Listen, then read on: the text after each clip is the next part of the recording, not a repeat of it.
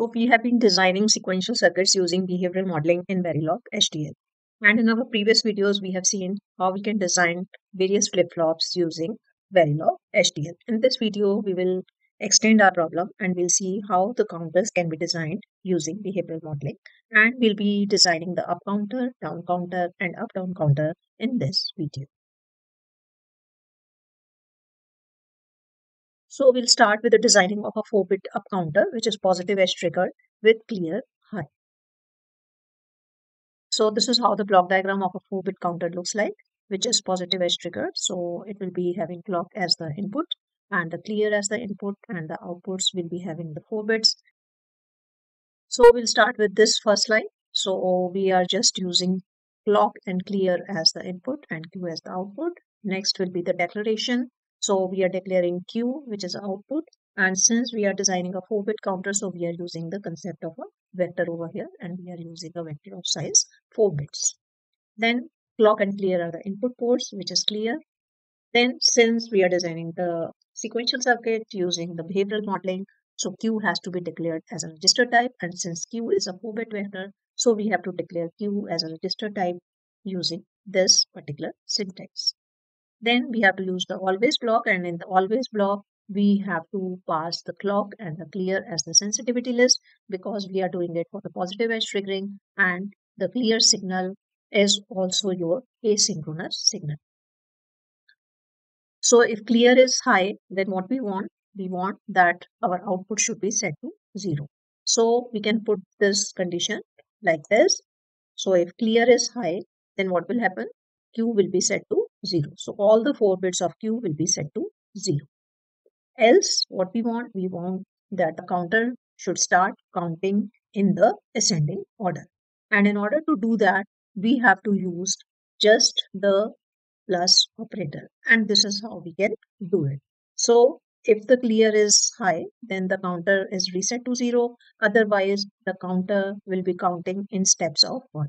So we have to just make use of this operator, the plus operator for the counter, which will be counting in the ascending order. So this is the design for the up counter. So we see how simple it is to design the up counter. Now suppose instead of designing a 4-bit up counter, if you have to design a 8-bit up counter, then what changes we have to make in this so that it works as a 8-bit counter?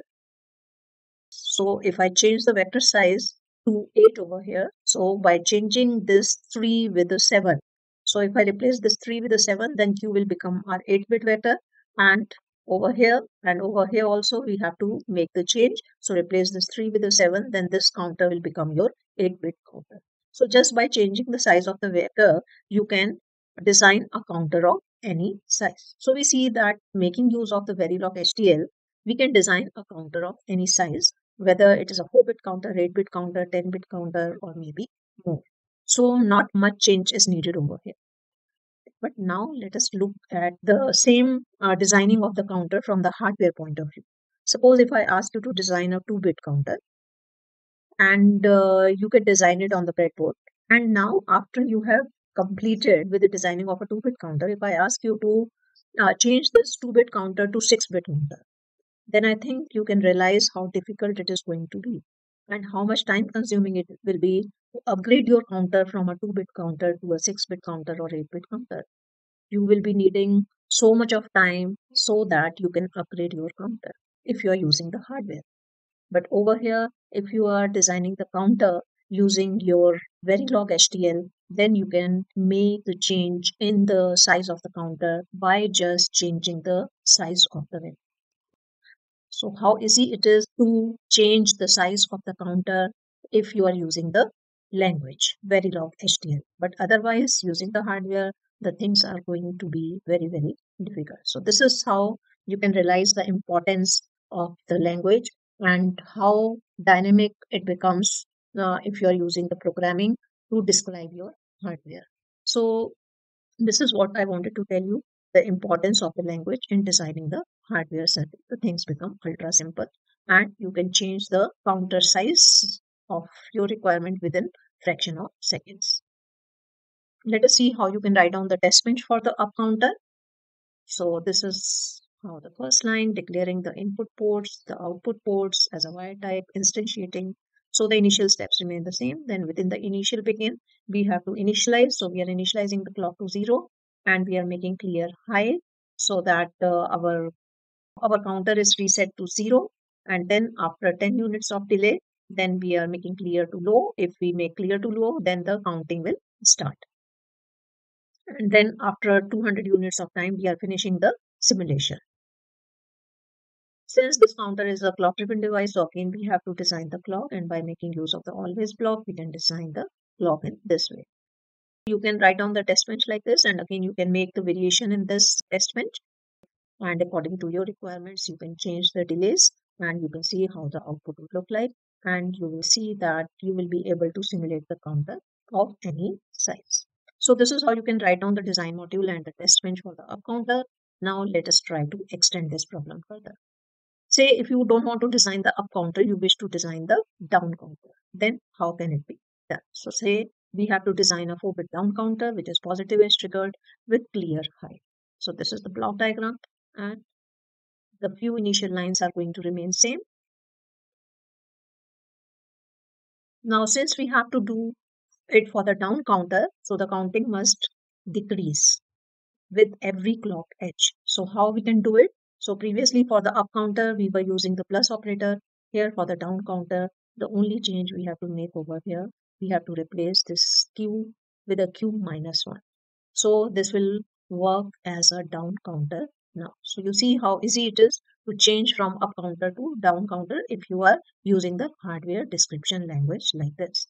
Again, if you had to do the same thing using hardware, changing from up counter to down counter is not going to be so easy. It is going to be very, very time consuming. You have to make changes in so many connections. But over here, by simply changing one operator, you can convert your up counter to the down counter. So this is the advantage of using the hardware description language. Now let us extend this problem further. Say if we have to design a 4-bit up-down counter, which is positive edge triggered with clear. So now we'll have extra external input, which we are calling as a up-down, and it is this particular signal which will decide whether the counting has to go in the ascending order or in the descending order. So we say that if the signal over here is high, then it will work as a up counter. If the signal over here is low, then it will work as a low counter. So suppose if we have to design such counter making use of this VERILOG HDL, the behavioral modeling in VERILOG HDL, how can it be done? Over here in the first line, we have to include this extra signal also over here, which is the input. So we'll declare the output, which is a 4-bit. The input, we have to include this up-down signal also. The remaining things remain same. Here we are just passing the clock because we are assuming that it is a synchronous clear. So if the clear signal is high, then what we want that the output should be set to 0.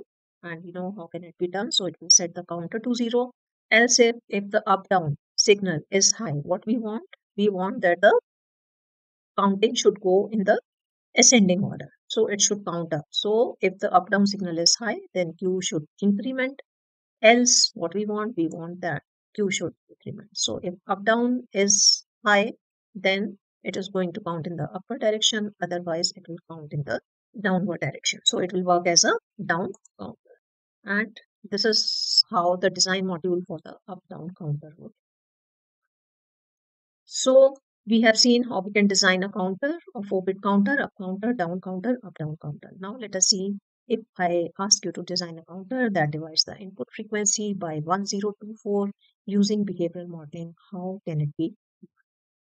So in order to do that, let us recall the basic concepts used in a counter. If we talk about a 2-bit counter, 2-bit counter is also called as a mod 4 counter, and the other name of this 2-bit counter or a mod 4 counter is a div by 4. Why we call it as a div by 4 counter? Because it divides the frequency by. If we have a 3-bit counter, then that is called as a mod 8 counter, and mod 8 counter is also called as a div by 8 counter. Now here in this particular exercise, what we have to do is we have to design a counter which will divide the input frequency by 1024. So in order to divide the input frequency by 1024, we have to decide how many bits are needed. How many flip-flops will be needed to divide the input frequency by 104. For divide by 8 counter, how many bits are needed? 3 bits are needed. Divide by 4, how many bits are needed? 2 bits are needed. So in order to divide by 1024, how many bits will be needed? 10 bits will be needed. So we have to design basically a 10-bit counter. So I think you can design a 10-bit counter. So 10-bit counter is nothing. The other way of calling this 10-bit counter is divide by 1024 counter. So this is a block diagram for a 10-bit counter, and I think you can now design a 10-bit up counter. So in the previous case, when we designed the 4-bit up counter, if you have to design a 10-bit counter, the only change you have to make in the size of the vector. So if you change the size of the vector, then you will be able to design a 10-bit counter. So just by making a minor change in the program, you can have your div by 1024 counter.